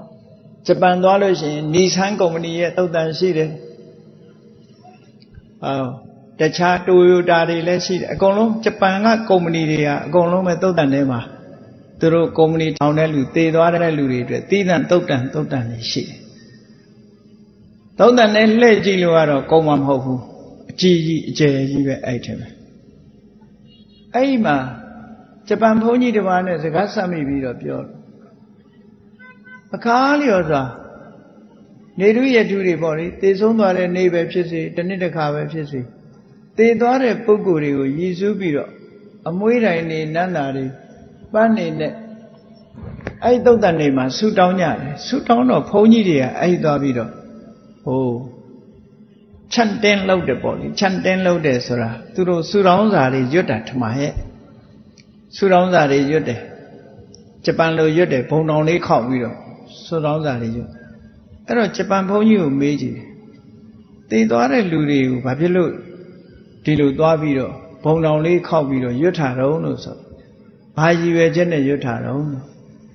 တည်သွားတဲ့လူတွေရဲ့ spirit လို့ခေါ်တယ်ဝိညာဉ်လေးတွေဟာလမ်းဖြောင်းသွားအောင်လို့တဲ့သူတို့ဝိညာဉ်လေးတွေဟာနောင်ဘဝသွားဖို့အတွက်သူတို့လမ်းဖြောင်းပါလေဆိုပြီးတော့ဆူတောင်းပေးတာတဲ့ဝိညာဉ်လေးတွေအဲ့ဒီမှာရှိနေတဲ့သဘောသူတို့နေစရာလေးတွေလုပ်ပေးထားတယ်တော်တော်ဆန်းတယ်မြောက်ချစ်တဲ့လူအတွက်လားမသိမြောက်ရုပ်လေးတွေလည်းပါတယ်လိတ်ချစ်တဲ့လူအတွက်လက်ရုပ်ကလေးတွေလည်းပါတယ်နော်ကလေးကြတော့ကလေးကစားစရာအယုတ်ကလေးတွေပါထည့်ပေးထားတယ်အဲ့ဒီတော့ဟုတ်ပြီလို့ဒီလိုရွတ်ဖတ်တရစေပေးလို့ဒီ spirit ဆိုတဲ့ဝိညာဉ်တွေဟာလမ်းဖြောင်းသွားတာရောဘယ်နှခုရှိလဲဘယ်နှဦးတွေ့ဘူးလဲလို့ဆိုအဲ့လိုတော့မသိဘူးတဲ့ဒီလိုပဲထုံးစံအတိုင်းရွတ်တာဂျပန်ဘုန်းကြီးကတော့ပတ်စံရတာပေါ့လူတွေကလည်းပဲစိတ်ထဲမှာအလွမ်းပြေတာပေါ့ဒါပဲရှိမှာပဲเนาะအလွမ်းပြေဖို့နဲ့ဒီအလုံးနဲ့တည်သွားတဲ့ပုဂ္ဂိုလ်ပေါ်မှာအာသာဖြေပြောက်ကြတဲ့သဘောပဲရှိတယ်ဒီအိဗယ်ကိုဆွလို့တယ်ပေါ့နော်အဲ့ဒီမှာလောကလူတွေဟာအယူဆွဲဘလောက်ပြင်းထန်လဲဆိုခန္ဓာကိုယ်ထဲမှာအဲ့ဒါလို့ပိုင်ရှင်ရှိတယ်သာဝရဒီနေထိုင်တဲ့ spirit ဆိုတဲ့ဝိညာဉ်ကောင်ရှိတယ်ကာရကအကောင်းဆုံးကံတရားတွေကိုပြုလုပ်သူရှိတယ်ဝေရကကံတရားတွေကိုခံစားတဲ့ကံရဲ့အကျိုးကိုခံစားတဲ့ဝိညာဉ်ကောင်ရှိတယ်ဒိဋ္ဌာယကစီမံခံခွဲတယ်ဘာလို့မယ်ညာလို့ပဲဘယ်သွားမယ်ဘာပြောလိုက်ဘယ်လိုပြောလိုက်ဆိုတဲ့စီမံခံခွဲပေးနေတဲ့ဝိညာဉ်ကောင်ရှိတယ်လို့ဒီလိုယူဆတာတကယ်တော့အဲ့ဒီလိုပိုင်ရှင်ဆိုတာလဲပိုင်ရှင်ဖြစ်တဲ့ဝိညာဉ်ကောင်ဆိုတာလည်းမရှိဘူးခန္ဓာကိုယ်ထဲမှာအမြဲနေထိုင်တယ်ဆိုတဲ့ဝိညာဉ်ကောင်လည်းမရှိဘူးခန္ဓာကိုယ်ကြီးထဲမှာအကောင်းဆုံးအလုပ်တွေကိုလုပ်နေတယ်ဆိုတဲ့ဝိညာဉ်ကောင်လည်းမရှိဘူးခံစားတယ်ဆိုတဲ့ဝိညာဉ်ကောင်လည်းမရှိဘူးနော်အဋ္ဌာယကစီမံခန့်ခွဲပေးနေတယ်ဆိုတဲ့ဝိညာဉ်ကောင်လည်းမရှိဘူးအဲ့ဒီလူတွေထင်တဲ့ spirit ဆိုတဲ့ဝိညာဉ်ကောင်တွေထဲမှာမရှိတာကြောင့်မို့လို့တုံညာလို့ဒီလိုပြောတာနော်ဘာမှမရှိဘူးလူတွေကပြောကြတယ်အသက်ထွက်တယ်အသက်ထွက်တယ်ဘယ်ဟာထွက်ကျော်အသက်ထွက်တယ်ကြည်တယ်ပါးစပ်ကထွက်သွားတာလားနားတွေကထွက်သွားတာလားနှာခေါင်းတွေကထွက်သွားအဲ့ဒါဆိုလို့ရှိရင်ပါးစပ်လည်းပိတ်နှာခေါင်းလည်းပိတ်နော်အပေါက်ဟုသမျှပိတ်ထားရင်အသက်ကဘယ်ထွက်တော့မှာတော့မထွက်အောင်လုပ်တာမှာပေါ့အခုတော့အသက်ဆိုတာထွက်သွားတာမှမဟုတ်တာအေးမြတ်စွာဘုရားဟောထားတဲ့အသက်ဆိုတာနှစ်ခုရှိတယ်အတူတကွဖြစ်မဲ့ရုပ်တွေကိုစောင့်ရှောက်နေတဲ့ရုပ်ဇီဝိတ္တိန်တွေဆိုတာကရုပ်ရဲ့အသက်ဒါကဒီရုပ်ရဲ့အသက်ဟာသူ့နေရာမှာပဲသူချုပ်သွားတယ်သူချုပ်သွားရင်ဘာဖြစ်တော့ဒီရုပ်ကြီးကငကောမပုတ်မသူဆက်လက်ပြီးတော့ရှင်သန်နေအောင်ထိမ့်သိမ်းဆောက်ရှောက်ပေးတာသူထွက်သွားရင်တော့3ရက်ကကြော်ရင်ပုတ်ပွာလာမှာပဲသူထွက်သွားပြီမရှိတော့သူချုပ်သွားရင်မရှိတော့နံဇီဝိတ္တိန်တွေဆိုတဲ့အသက်ကလည်းပဲနံတရားတွေဆက်လက်ပြီးတော့အာယုန်နဲ့တွေ့တိုင်းဆက်ပေါ်နေအောင်သူကစောင့်ရှောက်ပေးတာ protect လုပ်တယ်လို့ခေါ်တယ်ကာဝယ်စောင့်ရှောက်ပေးတာအနုပါလနလက္ခဏာစောင့်ရှောက်ပေးတာတဲ့သူ သူတို့မဆောင်လျှောက်တော့ဘူးဆိုရင်ဒီစိတ်ဟာလည်းဆက်လက်ဖြစ်တန်ခွင့်ဖြစ်ခွင့်မရှိတော့ဘူးလို့မဖြစ်နိုင်တော့ဘူးလို့ဒီလိုဆိုတာအဲ့တော့အသက်ဆိုတာထွက်သွားတာမဟုတ်ဘူးဒီနေရာမှာပဲအကြောင်းတွေကုန်လို့ပြတ်တောက်ပျက်စီးသွားတာမျှတာဖြစ်တယ်ခန္ဓာကိုယ်ထဲမှာဒီတဘာဝတွေဝိညာဉ်ကောင်တွေအုပ်စိုးနေတဲ့အရာတွေတခုမှမရှိဘူးဒါကြောင့်မို့လို့တုံညလို့ဒီလိုမြင်ရတာပေါ့ဒီလိုဆိုလိုတာအဲ့ဒါလို့မြင်လိုက်လို့ရှိရင်ခန္ဓာကိုယ်ကြီးပေါ်မှာအာကိုတဲ့တွေ့တာတဲ့စိတ်တွေမရှိတော့ဘူးမရှိသည့်အတွက်ကြောင့်ခန္ဓာကိုယ်ကြီးပေါ်မှာညှင်းငွေတယ်ကြောက်ရွံ့လာတယ်နောက်ဆုံးမှာဝိပဿနာဉာဏ်အမြင့်ဆုံးရောက်လာပြီးတော့နိဗ္ဗာန်ကိုအာရုံပြုနိုင်လာတဲ့ဝိပဿနာကိုကျော်ပြီးတော့နိဗ္ဗာန်ကိုအာရုံပြုလာနိုင်တဲ့အနေအထားရောက်လာပြီဆိုရင်ပိဿနံခန္ဓာနံခန္ဓာ၅ပါးတို့ရဲ့နိရောဓချုပ်ငြိမ်းမှုဆိုတာပရမတ်တုံညလုံးဝအပြည့်အအကောင်းဆုံးနော်တုံညဖြစ်တဲ့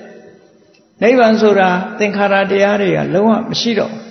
သင်္ခါရတရားတွေလုံးဝမရှိတော့ခန္ဓာ၅ပါးကျတော့တာမီနိဝတ္တဆိုတဲ့ဝိညာဉ်ကောင်းတွေအတ္တတွေမရှိလို့တုံညနိဗ္ဗာန်ကျတော့ပရမတ်တုံညသင်္ခါရတွေရဲ့အရေးနမိတ်လုံးဝမရှိလို့အမြတ်ဆုံးအကောင်းဆုံးဖြစ်တဲ့တုံညဖြစ်တဲ့နိဗ္ဗာန်တိနိဗ္ဗာန်ပါပဲဟူ၍ပတ္တန်တော်ရှုမြင်တဲ့ယောဂီပုဂ္ဂိုလ်သည်သမ္မတ္တနိယမံသမ္မတ္တနိယမလို့ဆိုတဲ့မေတ္တရားတို့ဩကမတိတက်ရောက်သွားနိုင်ပါတယ်လို့ဒီလိုဆိုတာပေါ့နော်ဒီလိုဆိုတယ်နောက်တစ်ခါ23ခုမြောက်ကြတော့ဘယ်လိုရှုတာပင်စက္ခဏေအနတ္တတော်ပတ္တန်တော်အနုလောမိကံခန္တိပฏิလေဝတိပင်စက္ခဏေခန္ဓာ၅ပါးတို့ကိုအနတ္တတော်အတ္တမဟုတ်သောအဖြစ်ပတ္တန်တော်ရှုမြင်တဲ့ယောဂီပုဂ္ဂိုလ်ဟာအနုလောမိကံခန္တိအနုလောမိကခန္တိဉာဏ်ကိုပฏิလေဝတိရရှိနိုင်ပါတယ်ဆိုခန္ဓာ၅ပါးကိုအနတ္တလို့ရှုခန္ဓာ၅ပါးကိုအနတ္တလို့ရှုအတ္တဆိုတာမဟုတ်ဘူးနော်ခုနသာမီနိဝေတိနိဝါတိကာရကဝေရကဆိုတဲ့အတ္တသဘောတွေမရှိဘူးဒါကြောင့်မို့လို့အတ္တမဟုတ်ဘူးလို့ဒီလိုရှုမြင်တာခန္ဓာ၅ပါးကိုအနတ္တလို့ရှုရမယ်တဲ့ဘာဖြစ်လို့အနတ္တလို့ရှုရမလဲဆိုရင်ခန္ဓာ၅ပါးဟာသူ့ထဲမှာသာဝိညာဉ်ကောင်မရှိတာမဟုတ်ဘူးသူကိုယ်တိုင်ကလည်းပိုင်ရှင်မဟုတ်ဘူးလို့ဒီလိုဆိုလိုတယ်နော်အနုဆိုရင်ခန္ဓာ၅ပါးထဲမှာ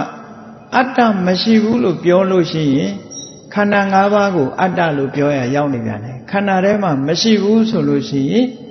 ခန္ဓာထဲမှာမရှိပေမဲ့ခန္ဓာကိုယ်တိုင်ကအတ္တပါလို့ဒီလိုယူဆွဲလာနိုင်တယ်ပေါ့ဒါကြောင့်မို့တယင်စအတ္တမိကာတိတာယအနတ္တတော်သူကိုယ်တိုင်ကလည်းတာမီမဟုတ်ဘူးနိဝါတိမဟုတ်ဘူးနေထိုင်တဲ့ဟာအရာမဟုတ်ဘူးကာရကလောက်တတ်သူမဟုတ်ဘူးဝေရကခံစားတတ်သူမဟုတ်ဘူးအဋိဋ္ဌာယကစီမံတတ်သူမဟုတ်ဘူးဒါကြောင့်မို့လို့အနတ္တလို့ဟောခန္ဓာ၅ပါးနဲ့ပတ်သက်ပြီးတော့အနတ္တဒါကဒီမှာဖော်ပြထားတဲ့ရှုွက်အနတ္တလက္ခဏာသုံးမှာကြတော့အနတ္တလို့ရှုတာဘယ်ရှုတော့ကရှုရမှာတုံးဆိုဒုက္ခရှုတော့ကနေအနတ္တလို့ရှုတာနော်ဒုက္ခရှုတော့ကနေပြီးတော့အဝတ္တဝတ္တနာရှုတော့ကနေပြီးတော့အနတ္တရှုတာရူပံဘိက္ခွေနအနတ္တရုပ်ဟာအနတ္တနော်ရူပိသဟိတံဘိက္ခွေအတ္တအဝိတ္တရုပ်ဟာအတ္တဖြစ်မဲ့ဆိုရင်နာဟိတံရူပံအာဘာရာယတံဝတ္တအတ္တဆိုရင်သူဘယ်နာမလဲဘယ်သူနှိမ့်ဆက်မလဲတဲ့ဟောသူကိုယ်သူနာအောင်ပဲလုပ်မလဲသူကိုယ်သူဘယ်လိုထိခိုက်အောင်လုပ်မလဲလဗ္ဗေထသရူပေဒါအာဘာရယတံဝတ္တယဆိုဒုက္ခရှုထောင့်ကနေပြောတာနားနေတယ်လေဒုက္ခနာကိုကြအဲ့တော့အတ္တဖြစ်မယ်ဆိုလို့ရှိရင်ဘယ်နာမလဲတဲ့လဗ္ဗေထသရူပေဧဝမေရူပံဟောတုဧဝမေရူပံမဟောတိတိအကယ်၍ကိုယ်အလိုတိုင်းဖြစ်တဲ့အတ္တမျိုးဆိုရင်တဲ့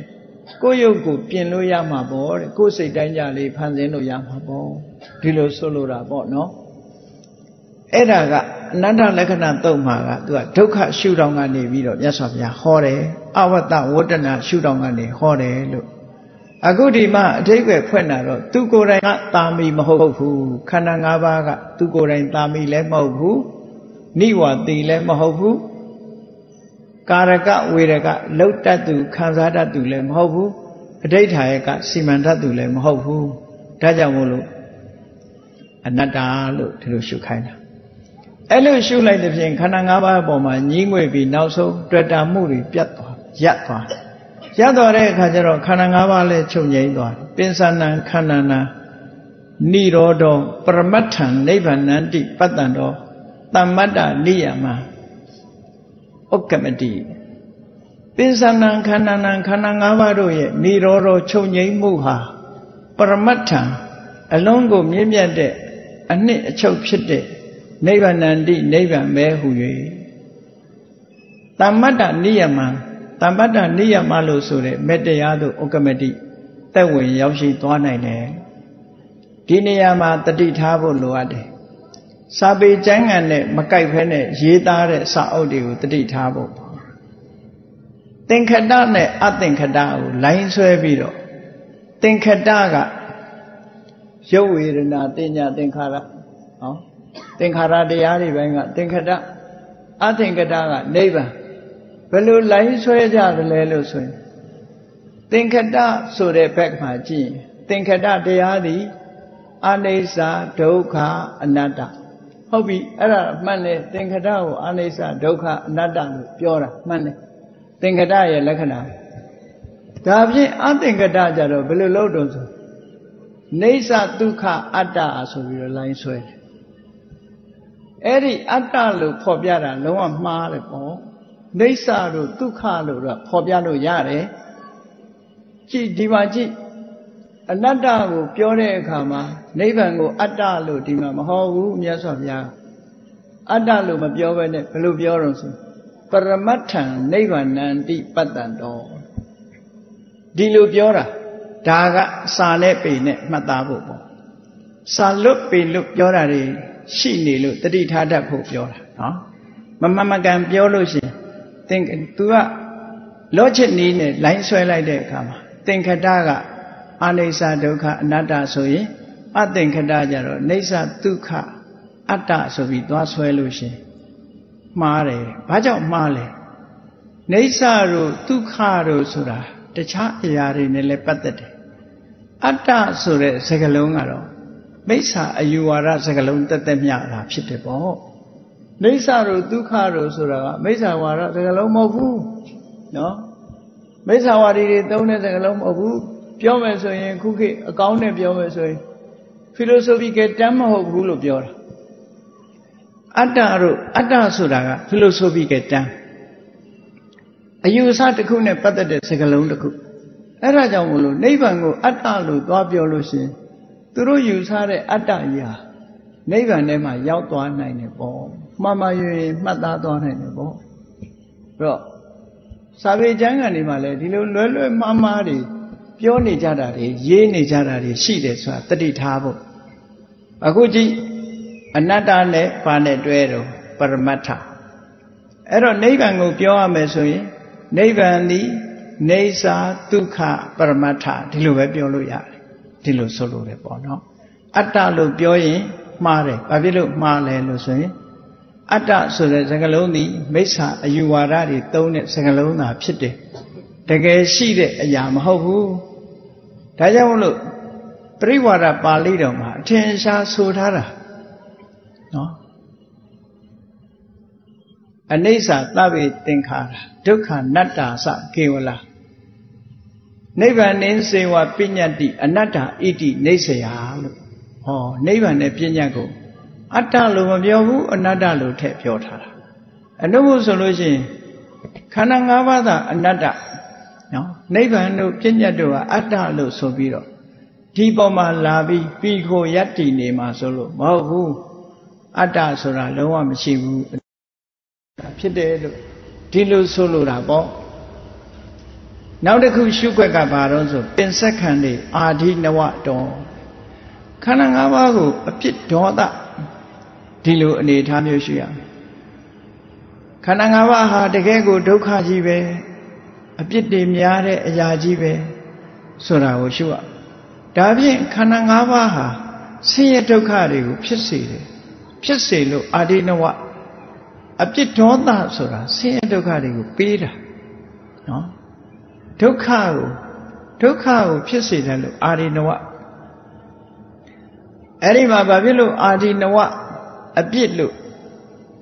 တနည်းအားဖြင့်အန္တရာယ်လို့ဘာလို့ပြောရလဲဆိုရင်ပဝတ္တိဒုက္ခတာယခန္ဓာ၅ပါးဟာဖြစ်လာလို့ရှိရင်တော့ဒုက္ခပဲပဝတ္တိဆိုတာကံတရားတွေကဖန်ဆင်းလို့ကိလေသာတွေကြောင့်ကံနဲ့ကိလေသာပေါင်းစပ်ပြီးထုတ်လုပ်လိုက်လို့ခန္ဓာ၅ပါးဖြစ်လာတာပဝတ္တိအဲ့ဒီဖြစ်လာတဲ့ခန္ဓာ၅ပါးသည်ဒုက္ခတက်တက်မြတာဖြစ်တယ်ဆင်းရဲတာတွေမှန်သမျှဟောဒီခန္ဓာကပေါ်မှာစုပြုံပြီးတော့ရောက်တယ်ဒါကြောင့်မို့လို့အာဒီနဝဒုက္ခကိုဖြစ်စေတတ်တဲ့အရာကြီးပဲလို့ဒီလိုဆိုတာဟောနောက်တစ်ခုကျတော့ဒုက္ခသသအာဒီနဝတာယ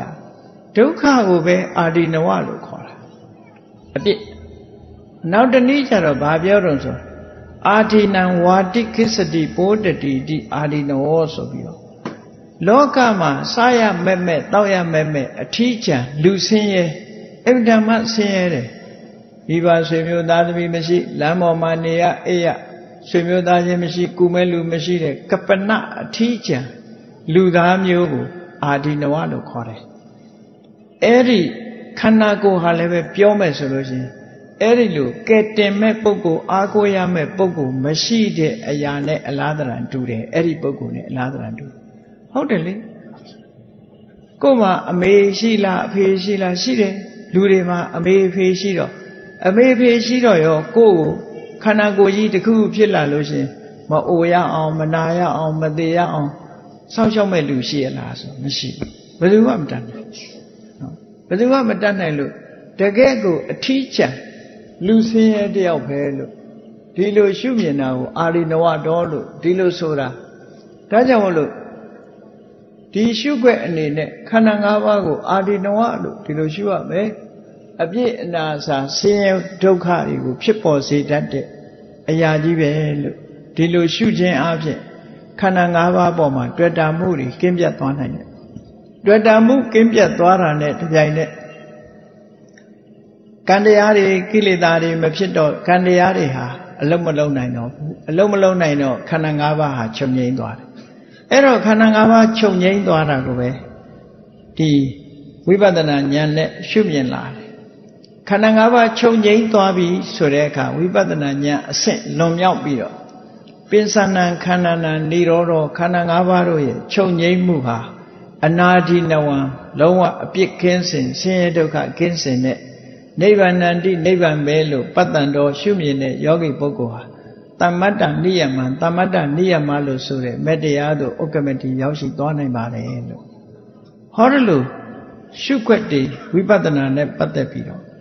24ခုမြောက်မှာအာဒီနဝလို့ရှုပါလို့ဒီလိုပေးတာအဲ့တော့နိဗ္ဗာန်ဒီအနာဒီနဝဆင်းရဲဒုက္ခကင်းပြီးအပြစ်ကင်းတဲ့အန္တရာယ်ကင်းတဲ့နေရာတစ်ခုလို့ဝိပဿနာကိုကျော်လွန်ပြီးတော့မက်ဆေ့ပေါ်လာတဲ့အခါမှာနိဗ္ဗာန်ရဲ့အပြစ်ကင်းမှုကိုတွေးရှိလာနိုင်တယ်အေးဒါကြောင့်